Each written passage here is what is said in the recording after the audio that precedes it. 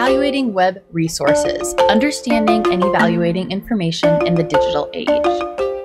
Brought to you by John M. Found Library at California State University, San Bernardino. So by the time you complete this tutorial, we hope that you will appreciate the complexity of the information landscape and human information behavior, as well as the challenges these pose when it comes to evaluating information. We also hope you'll be able to use best practices and various tools to assist in evaluating the accuracy of information you encounter online.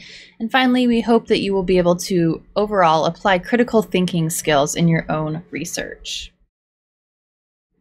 So let's talk about the information environment.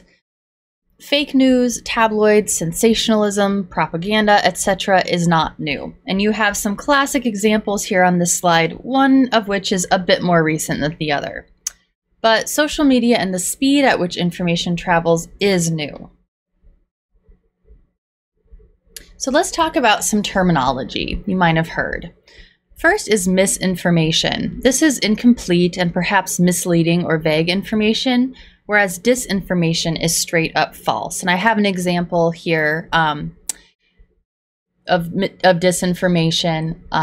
There have been claims that you can prevent or even cure COVID-19 by consuming certain foods. This is absolutely disinformation, and we will come back to this example later. Some other serious examples of disinformation and misinformation are related to the fake news industry. Fake news is a business, and American clicks are where the money's at. This image is from a 2017 investigative piece CNN did as they were thinking about what the information landscape might look like running up to the 2020 election. They explored the country of Macedonia, and they discovered a lot of political fake news was coming from there.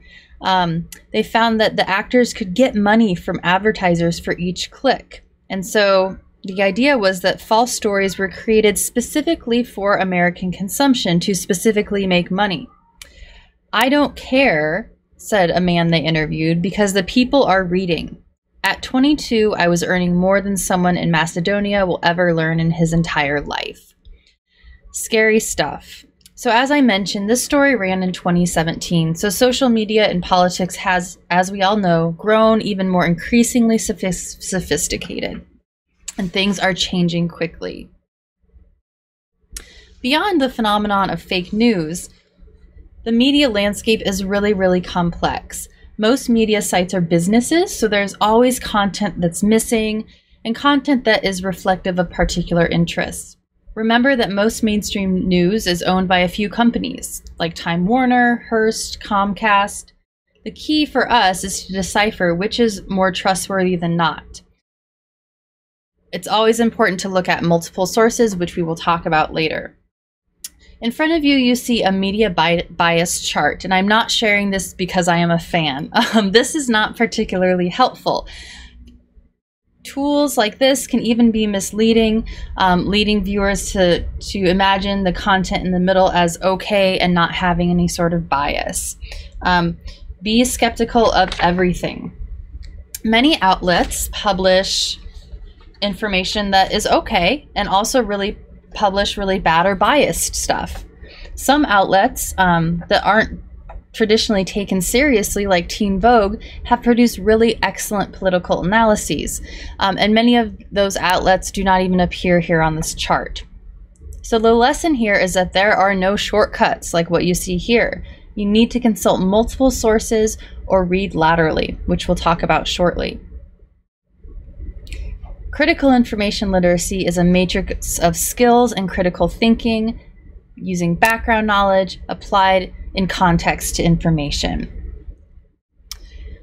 It's also really useful to know what your own shortcomings and biases might be as a consumer of media too, however. So let's talk briefly about information behavior. Information behavior is something that information studies scholars look at, and it includes both cognitive and affective dimensions of engaging with information. So the first piece here is confirmation bias. This is the idea that As humans, we seek out or interpret information in a way that confirms our pre-existing beliefs. No one is immune from this. I do it too because I am a human, so it's really important to know sort of what's happening in our brains in the background when we view something. The second piece here is satisfying. This word is a combination of the words satisfy and suffice. And it's the idea that humans often pick information that is good enough, but not necessarily great. And then finally, you might have heard of filter bubbles and or echo chambers. This is when it turns out that we are curating our information environments so that we see content from select users or publishers, right? So think about defriending people on Facebook who don't have the same political views as you. That is one example of creating your own filter bubble. However, we don't necessarily do this intentionally. So I highly recommend that you see the film The Social Dilemma if you're able. This really gets into the ways in which social media companies specifically tailor what you're seeing on your phones and on your computers. So, what can we do about all of this? Beyond a complete overhaul of our information ecosystem or rewiring the human brain, there are some things that can help. So first, read laterally. Reading laterally just simply means that you are not staying within one website or one web source. It means that you are looking and moving to other sources to investigate what you're viewing. There are some important questions that you can ask, and you are probably familiar with this line of thinking. It's who, what, when, where, why, and how. So who is creating this information? This could be the individual author. It could be the media outlet. Find out what other sources are saying about this person or this outlet. Are they credible? What are their credentials? Do they have any bias? If so, what does that mean? What is the content of what you're reading? In the example I shared earlier, maybe you encounter an article that says you can cure COVID by eating garlic. Well, see what other sources are saying about that. When was this information produced? Does that matter? Is it relevant anymore? Where was this information produced? Again, is that relevant? And if so, how? Why? This is a big one. Why was this information produced, right? Again, does the author or the outlet have an ulterior motive or a bias? Do they have an agenda? You can only sometimes figure that out if you read laterally and explore what other sources are saying about your source. And finally, how? How is the argument or how are the claims being made? So for example, one source might arrive at a completely different conclusion than another source using the same data set. So it's important to really explore how claims are being made. And again, why. So I'm going to review briefly some tools that might help. One tool are fact-checking sites. You might have heard of some of these. Snopes.com is a very popular one. I also like factcheck.org and politifact.com. One quick way of investigating a claim, for example, is to do what I call a smart search. And this is when you type in a search tool. It could be Google, it could be DuckDuckGo. You type in your keywords. So here I have garlic, COVID, and then you do site : and then your site. So site Snopes.com. I'm going to go ahead and click on this. This will open up that search. And we can see here, will garlic water cure coronavirus from Snopes.com, and no miracle foods or diets can prevent or cure COVID-19, also from Snopes.com. So I can click on that.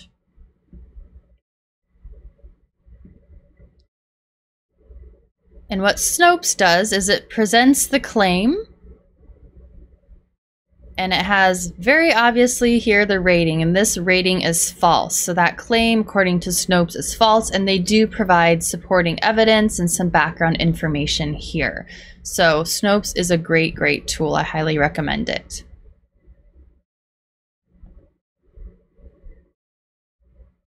So I alluded to this before. It's also important to determine what other reputable sites are saying about the website where you found your information.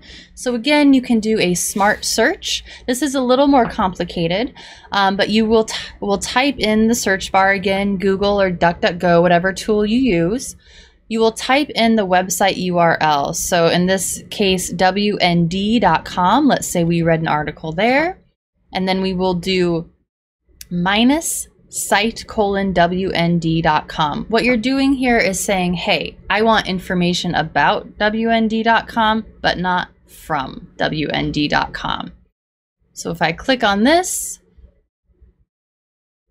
my first result here is from Wikipedia. The second one is from Washington Post, Library of Congress, and so on and so forth. And so these can all give me some good information about what I might find on WorldNet Daily, which is the website. Okay, and finally, you can find out who owns the website, which can at times be illuminating.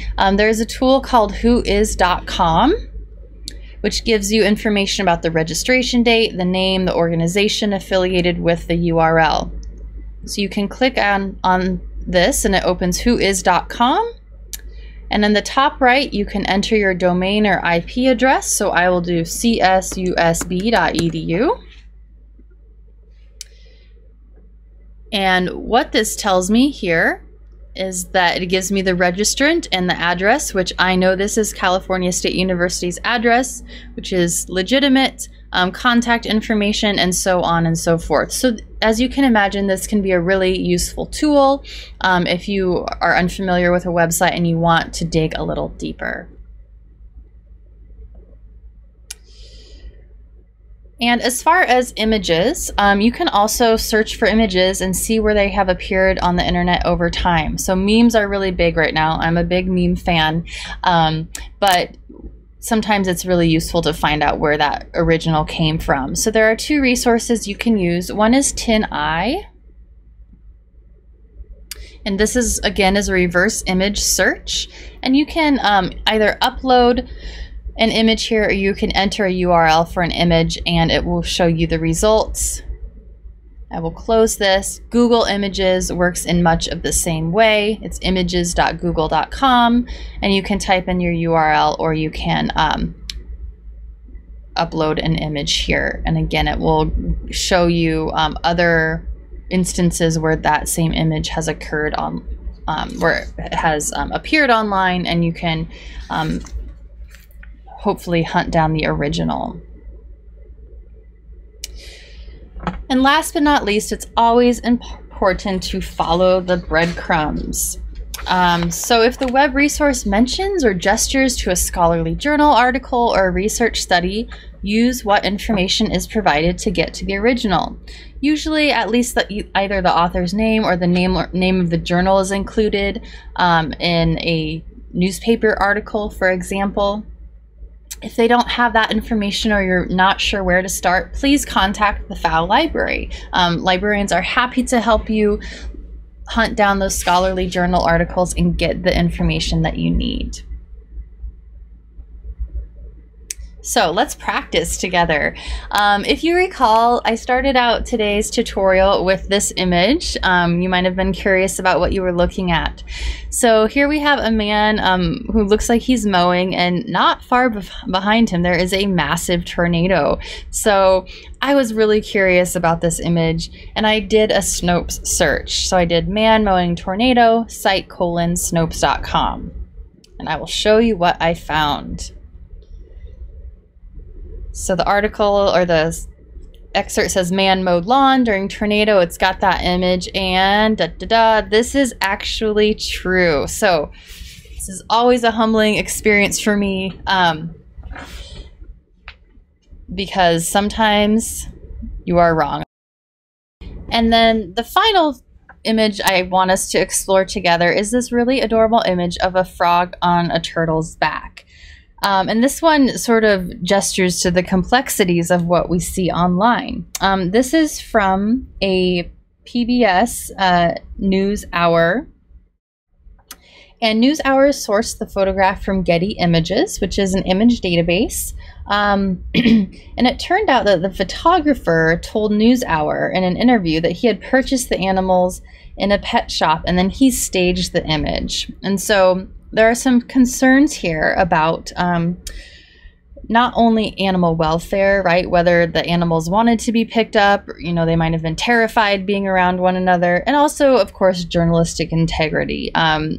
In my opinion, this piece is intentionally misleading, however adorable it is. And so this might not exactly be misinformation or disinformation, but it certainly should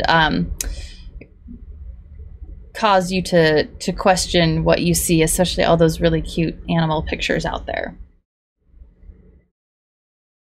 So wrapping up, today we talked about the complexity of the information landscape. We also talked about human information behavior, some of the affective and cognitive dimensions of information seeking. We talked about the challenges these pose when it comes to evaluating information, because we are up against a lot.